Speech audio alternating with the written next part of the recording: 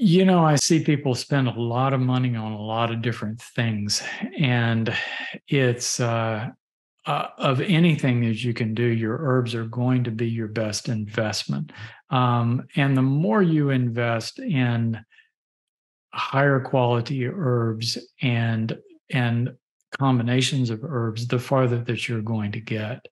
I found that over time, switching herbs around helped me. But it's not just, I think everybody goes into this with the idea that I've got this microbe. I need to take something to kill the microbe so I can get well.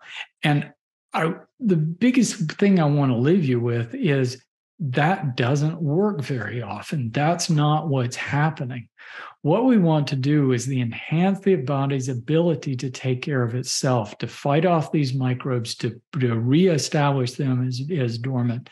And the herbs can really help with that.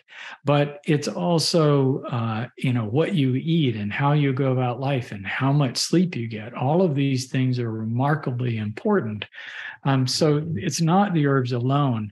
Top herbs, the ones that I start people with, my favorites are Japanese knotweed, Chinese skullcap, cat's claw, andrographis, garlic, reishi, cordyceps.